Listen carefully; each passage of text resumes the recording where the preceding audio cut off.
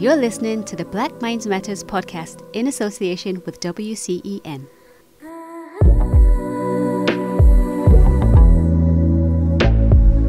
Hey, what's good? My name is Peaks, and you are listening to the Black Minds Matters podcast in association with WCEN. I'm also joined with Mr. X. What's good? How are you today, Mr. X? Yeah, I'm fine.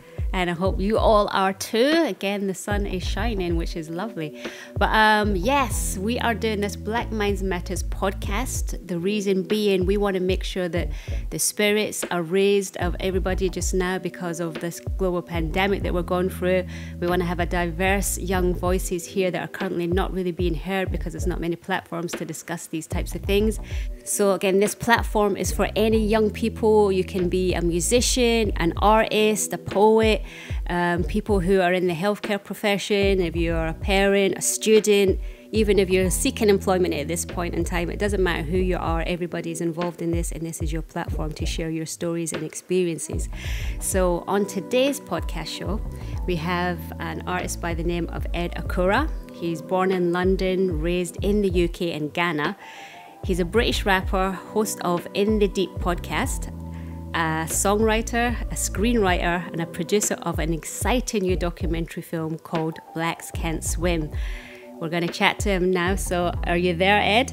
Here I am. Here you are. What's good? How's it over there? Is it sunny, yeah? It's all sunny, stuck indoors. Yeah, it's kind of weird because usually when it's sunny, I'm out there gallivanting, doing my thing. But now I'm just watching it from the window. Yeah. I usually have my one walk a day. Run about in the afternoon. So I'm just saving it up. Hopefully it will still be sunny by then, so that I can just go out there and do a half an hour walk. You can split up into two halves. Yeah. And a half hour here and a half hour there.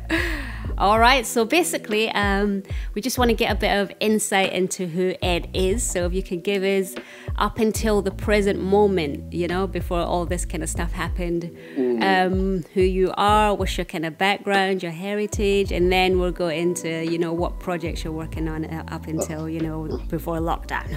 Okay. I'm originally from Ghana. And it's going to be relative to the project I'm working on right now, so please bear with me. I was born in the UK, went to Ghana when I was 9 years old. No, I think I was about 8 or 9 years old, and I lived there till I was about 18. So I had my secondary education and everything in Ghana, and came back. When I was around about 18. I can't really remember much leading up to me going to Ghana. All I know is that my parents had been going on a holiday, and I had everything packed, and the next thing I knew, I was in Ghana. It's not really a bad thing. A very long holiday. I was there for 9 years. Yeah, a very long holiday. Yeah, so I came back and did I had my secondary education there. I came back to university when I was in the UK, and I've been here ever since. So basically, I'm a musician, I'm a rapper of sorts, and some call me an incidental filmmaker, or shall I say accidental filmmaker, because it happened by accident. I've made one film, and basically, there's a number of reasons that made that happen, and I was going to Tottenham because my mum lives in Tottenham. So on my way to Tottenham, I stopped by Wood Green and see if I can find it. There's a River Island there. So I walked past McDonald's, going towards River Island. Then something happened. I saw a gentleman sitting there, a homeless gentleman.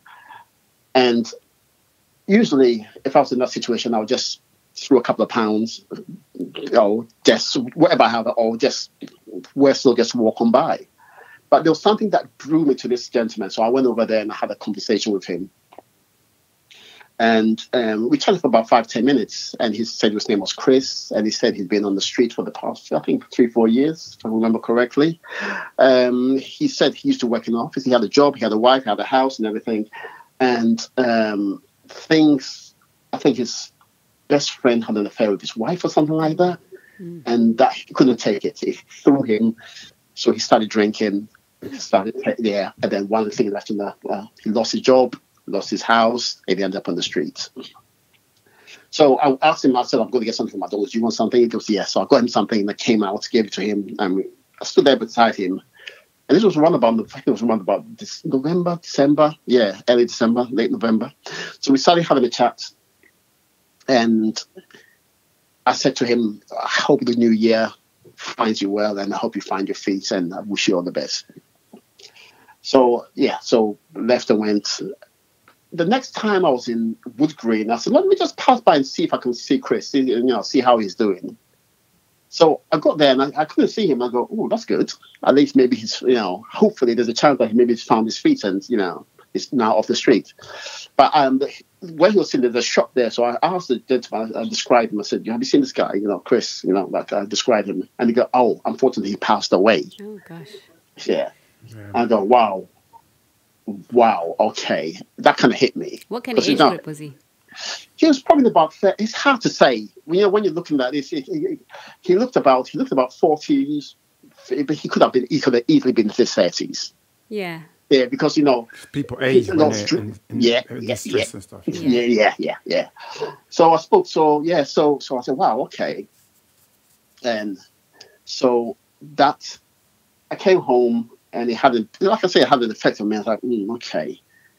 And I was in a writing mood at that time. So I decided to write a song. And the song was a song called Bear Witness. And so the song is an, R&B based song talking about homelessness. And basically experience, that my experience with this gentleman. So I did a song and I put it out there. Put it out as a single, and I just carried on life as you do. But then a few months later, a couple of months, well, no, I'll tell you, about 5-6 months later, I had 2 messages, one from a gentleman in the US, somebody in the US, and one was from France. And basically they said they've heard the song, because I had it on iTunes. So they said they heard the song, and as a result of listening to the song, they have started acknowledging homeless people. Wow. And I go, wow, okay. So I said, okay, I think I need to make a video for this song, because at that point there was no video. So I called this award-winning director. Where did you find him? It's called Mr. Rex. I don't know if you've heard of him, but yeah. Mr. Rex, the one who's sitting here with me right now. Wow, what a coincidence! Yeah. So I called him. I said, "Let's make a video. Let's make a So we did the video, and that went very, very well. And as a result, I started a campaign called the Bear Witness campaign. And the campaign was basically, if you see a homeless person, you just show an act of kindness, even if it's just a smile. Even if it's just a smile, that makes such a difference. And if you've got something to give, I was going to say, for the video, did you what was the process of it? Because how did you think, okay, how do I attack this? Because you had the song, and obviously it was affected by people in different countries. Thought, we want to acknowledge homeless people and stuff. So what was your process for the video to make sure that the kind of message hit home for other people? So I worked closely with the director on it, and basically we came up with the idea of me being obviously two sets of people: me performing the song, vocally performing the song, and me also acting as a homeless person. Right. So basically, I sat. So we did a performance. Then the director sat me down in a clothes dress as if I was a homeless person, and I had a sign there, asking people to help where they can, and I don't know if the director remembers this, but at one point he went away to get some camera or something like that. And so that I was by myself for a few minutes, probably about 10 minutes, 10, 15 minutes. I remember this actually. Yeah. And what I acknowledged were the three kind of people. I noticed the three kind of people that were walking past. This was this was Dalton High Street, so there's a lot of people Saturday morning. A lot of people walking Saturday or Sunday. So at this point, just to interject so people understand, at this point when I went to get the camera and I left you by yourself and whilst he was waiting for me, you was at this point dressed as a homeless person. Yes, dressed and sitting down in front of on a cardboard box as well. Yeah, in a cardboard box. So the whole scene was set, and people walking past believed at that point you was a homeless person. That I was homeless. Okay, you can carry on. And I acknowledged, and so I basically, like I said, there were three that kind of people that walked past. One group of people that looked at me, and this is 10% of people, probably about 10%, people that looked at me in disgust, like, bum, sort yourself out. Another 10% of people that look at me like, feeling sorry for me, and gave me some money and 10, what do you call it? Well, I got a couple of 10p's, 50p a pound, whatever. So that was another 10%. But a majority of the people, and which I should say, about 80% of the people did not even see me. So I was not even there. They were just carrying on, and without even noticing me. And that gave me the idea to start the campaign. You know, when you see him. Yeah. We're not going to leave it there, but as I take it, was the documentary the first film that you created? Or had you done anything before? It was a music video documentary. Yes, and it was. That was the first one. Okay, so that was your first experience making film documentary. Okay, cool. So so basically, you was inspired to write this this film 2 years ago, which is what is currently out and about to be re-released as well.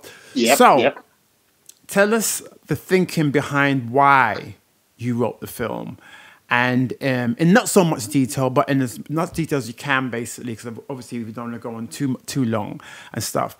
How you came about to write this film and how you went about producing it. Okay, I'll give you the short version of this. Yeah. Okay. So starting with the title. A film called Blacks Can't Swim.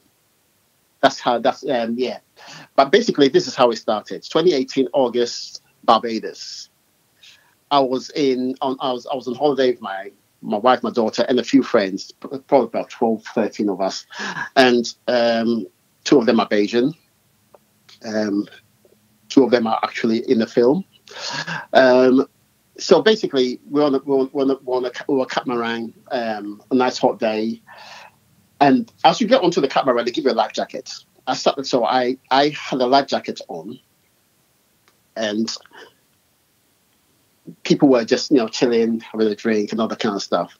Then one of my friends, Safina, she said to me, "Oh, let me take a picture of you in your life jacket because you look so cool in it. You could use it on your next album cover." And I said to myself, album cover? Why would I have a picture of me wearing a life jacket on an album cover? Unless, of course, the song was something to do about swimming.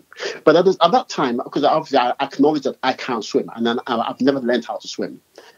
And so I said, okay, so let me just start writing the song. I had this idea to put together a song. Did you actually write it whilst you were on holiday? I wrote it and recorded it while I was on holiday. Oh, wow. So I come back. Okay, fast forward, come back, recorded the song. It's a tongue-in-cheek song about me swimming and me not swimming and my fears and all that kind of thing. I put the song out there. Then within a week, I get a message from an organization called Swimming Nature.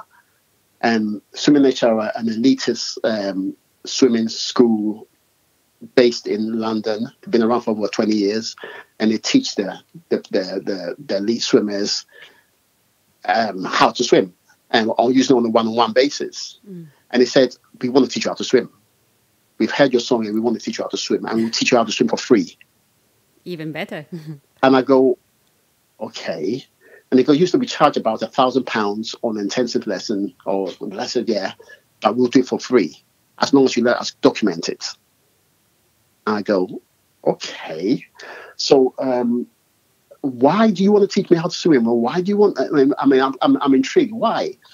And he said because they were aware of the issue with blacks not swimming, the fears of blacks to swim and all that kind of thing. But because they are a white middle class organization, there's no way they can start having a conversation about it because of the racial implication. So they have steered away from this topic most of their life. But since I, as a black man, is talking about it, they want to be a part of it. So I thought, okay, fair enough. Around about the same time, one of my friends, Carl says, why don't we make that film? You know that film that you're talking about, someone should make a film called Black Scandal. Why don't we make that film? And I go, I don't know how to make a film. But I know a man who does. Mm-hmm. So I called this award-winning film director. Again. and then the rest is history. I don't know how much more detail you want me to put in the that's amazing because it filled up so much dialogue, didn't it? Yeah, I mean, yeah. I mean, like, now we're going to fast forward. Now, before this lockdown, you was a filmmaker, and is that what you do? Or do you do anything else for a living as well? Is it just? I work for an IT company based in the US which manufactures data storage. So, I'm a partner, shall I say, partner manager and salesperson for this IT company called IX Systems. And basically, they sell data storage for enterprise solutions. Yeah, are you still doing that? Have you still? Yeah, I'm still working. Yeah. Okay, so you're one of the very lucky ones people that can still carry on working. Okay, so tell us. For now. Yeah. For now. Okay, yeah, absolutely. So tell us, how have you managed to adjust for having been a filmmaker, and can you tell us just the before and after effects to your filmmaking process? Has it changed anything? What was you doing just before it locked down to now when it's all locked down? And tell us any changes that may have occurred regarding your filmmaking and your work. Last week we shot the pilot, and it was a 30-minute film. We just put it out there to see. I actually never expected it to go this far, but that's another story. So basically, we put it was a story of my life, my journey, because I could never swim, and how the film started. My mom's telling me that swimming is I can learn how to swim at any age. What I should concentrate is my books, my studies. That's my priority. We don't have a swimming pool. We don't live near the sea. Why do you want to learn how to swim? So basically, the whole idea was me to put it out there to encourage people to, because there's a water safety element. Apart from swimming, the most important thing is the water safety. And so water safety is very, very important. So the whole idea of the film is to encourage more black people to swim, to kill the perception. So basically change the perception to the stereotypes, the stigmas and the myths, to get rid of them and get people swimming. And even if not for pleasure, for your life, because it's a life skill. And one of the reasons what made me decide to learn how to swim myself, because I'm now learning how to swim, is my daughter. Because I said to myself, if I was ever in a situation where my daughter fell in the water and I couldn't help her, I don't think I'll ever be able to forgive myself. Yeah. So that is one reason why I'm learning how to swim. So we did the film and put it out there. But the reception was amazing because I didn't expect that kind of reception from this. Everybody's the perception was amazing. I was even shocked myself. Yeah. And the thing is that it's still. I mean, I've had Nike Swim, Speedo are all endorsing it. The Swim England, STA, all the swimming governing bodies and everything, everybody wants to be, because it's the first. And a lot of people have done documentaries, run articles on black people and swimming and the issues and all that kind of thing. But I think what makes this one very, very different, and this is what was said by Craig Lord, who is a Times editor. He said that what makes this one very, very different is everyday people, general people. They're not swimmers, They're not swimming professionals. They're just everyday people in the community talking about their personal experiences with swimming. And a lot of people relate to that. So basically, since we launched it in February, we launched the pilot in February last year, up until now, things have taken a turn, and we decided to let the film, because on a daily basis, I get at least about 2 or 3 emails every single day from people all over the world saying, I want to watch this film, where can I find it? I want to watch this film, where can I find it? So I decided to find a distributor and have the film distributed globally. But the problem I had was it was a short film and it needed to be a feature film. So therefore, I called on this award-winning film director. A lot of calls going to him. Yeah. How do we do this? So we decided to shoot some additional scenes involving the younger generation, because I think that was what we were missing in the original pilot. We need to have some younger generation there to understand their viewpoint of it, to understand what their thoughts of it, and whether they find it important or not, that kind of thing. So we decided to shoot some scenes. Yeah, we shot the last scene just before the lockdown. So that was perfect, because other than that, the film would have not been able to have been completed. So I'm just using this time to just make sure everything is ready. The film's been filmed, the film's been edited, completed by this award-winning director, and it's thank you very much, Mr. X. And so yes, it's almost ready to go. But the importance is that we're all locked down now, and everybody's stuck indoors, and everyone is stuck, and at some point we're going to be set free, right, to go out and do what we want one day soon. And if by that time we still have some sun, the summer's still there, what are people going to do? A lot of people are going to go and try and go on holidays. A lot of people are going to go in the water, beaches, and all that kind of thing. So what I'm trying to encourage people to do right now through the film and through other means, tweets and things, is that water safety. Water safety is a very, very important factor. So even more important than swimming. So that when you go to a pool, when you go to a beach, there's a few basic, very, very, very, very basic things you have to acknowledge. Like, for instance, when you go to a swimming pool, and I'll give you 2 main ones. When you go to a swimming pool, most people just get ready, get stuff out, and just jump in. But first thing you need to check is find out if they're a lifeguard. Mm. If there's no lifeguard, what do I do in case of emergency? Things like that, very basic things like that. And I've had this conversation with swimmers. I've had this conversation with professional swimmers, and they say, wow, yes, we just take it for granted, we just jump in. And things like that. And the second most important one is, if you see somebody in difficulty, do not jump in unless, of course, you really have to. Make as much noise as you can, bang things together, crash things, and get as many people in, but do not jump in, because otherwise, it's the person that you're going to say dead weight. That person's going to drag you down. And there's one or two other things. Yeah, so basically that's what I've been doing. I'm using the lockdown time to engage with people that are still available, and like there's Swim England, the Swimming Teachers Association, and put together programs, and things like that. And this could have led to another story about the BSA, but we can use it. That's going to have to be another day. Tell us briefly what the BSA is. Okay, so the BSA is the Black Swimming Association. Long story short, Swim England said there's a big issue with swimming in the blacks and ethnic minorities in the UK. We all know that. The figure states that 80% of black adults don't swim. No, sorry, 80% of black children don't swim, and 95% of black adults don't swim, and that's fact. That's the figures.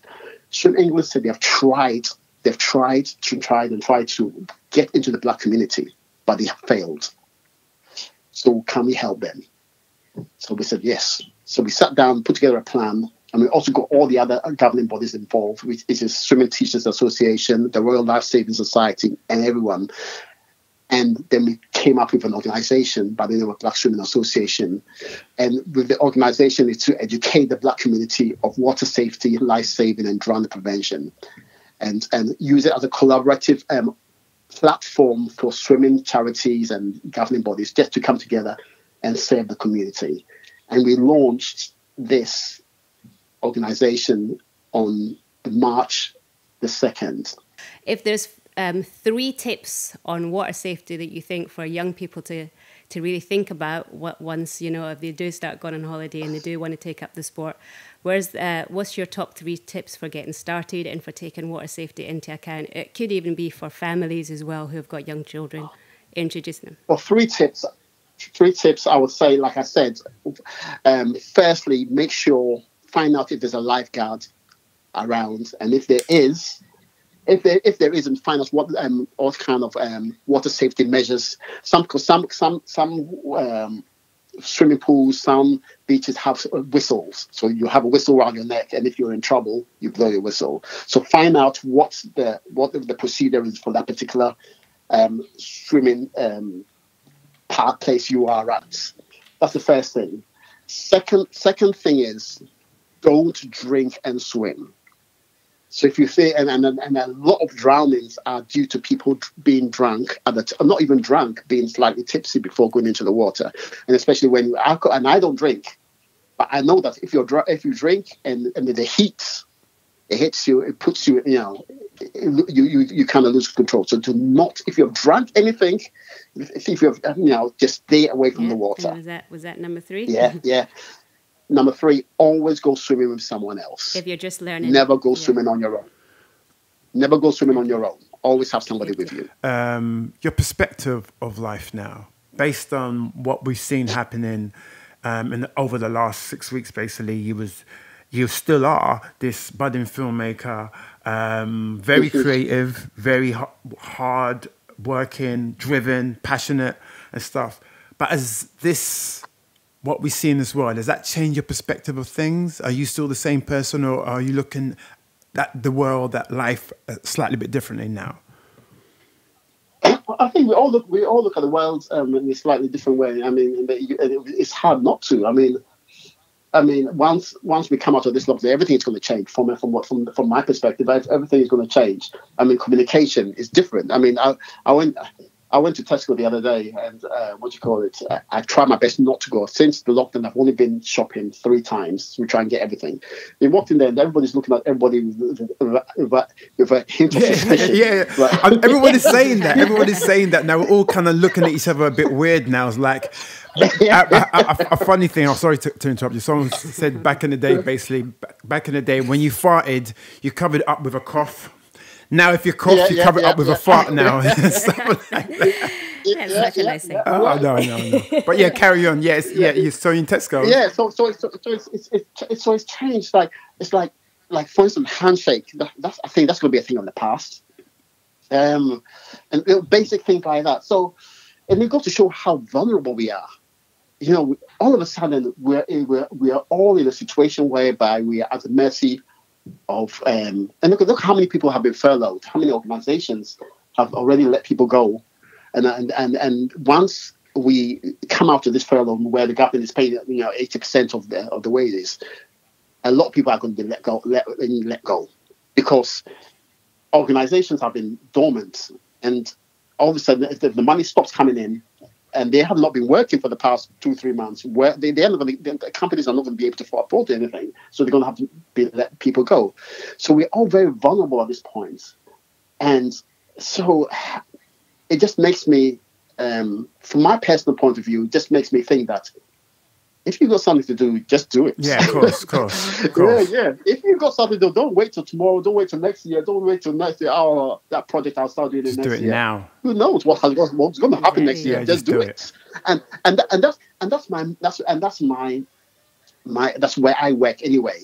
And going back to the BSA, the girls in the BSA, they're always like, "Kids, we can't keep up with you. You need to slow down a bit." I said, "Listen, You can slow down if you want to. I've got things to do. I'm going. Bam, bam, bam, bam. If I go, yeah. And Mr. X, you know. But when I got something, then I'm going to be my brother. I just want to do it. I want to do it, and then I'll get to where I want to get, and then start the next one. So yeah, I think that's what people need to do. You've got things to do. Just do it. Because hey, who knows what's going to happen tomorrow? Absolutely. So I mean, we're going to just leave it now, basically. But before you go, if you can leave us some of your links. Where can people find out more about your filmmaking, especially obviously with your current film, Blacks Can't Swim? Blackscan'tswim.com. Go to blackscan'tswim.com. That you see all the articles on there. Or even if you just go to Google and type in a film called Blacks Can't Swim, there's a huge amount of document and media press and things like that on there. Also, based on swimming, the bsa.co.uk. Just get involved. Get involved with us. If you swim, you don't swim. Everyone's got a story. Everyone's got to talk to us. That's it. And and you already gave us the homeless one earlier as well. But we will definitely leave all the links in the information box below. Thank you so much for sharing your time with us, and hopefully you'll get out there and get a wee bit more of that lovely weather, as you said. But yeah, thank you very much. Shared so much with us. It's been a pleasure. It's been a real pleasure. I really enjoyed it. And we'll definitely have to get you back for the launch. When the launch of the Blacks Can't Swim, because as we said, a few of the young people from Blackmindsmatter has been involved in the project as well, and there's so many other people in there. So definitely, when it gets launched, we'll have to have you back and celebrate. All right. So all the best with those projects. Thank you so much, and enjoy the rest of your day. And you too. Thanks, Thank you very much. Bye. Bye. Bye. Bye. So thank you so much. That was Ed. There was a load of information on there. So don't forget, we will leave all the information in the dialogue box below. If you want to share any of your tips or experiences, then please leave it in the comments, or you can contact us on info@blackmindsmatters.co.uk. Also, you can go and check out the website where there's videos, information, and also you can sign up to the newsletter, which is on blackmindsmatters.co.uk. If you want to find out the latest government and healthcare guidelines for up-to-date information, then please go and visit www.gov.uk or check out www.wandsworth.gov.uk. Thank you so much. If you found value in this, share it with somebody else, like and subscribe so you don't miss the next podcast show. We will catch you guys soon. Please be safe, be blessed, and we'll catch you later. Have a good day. You're listening to the Black Minds Matters podcast in association with WCEN.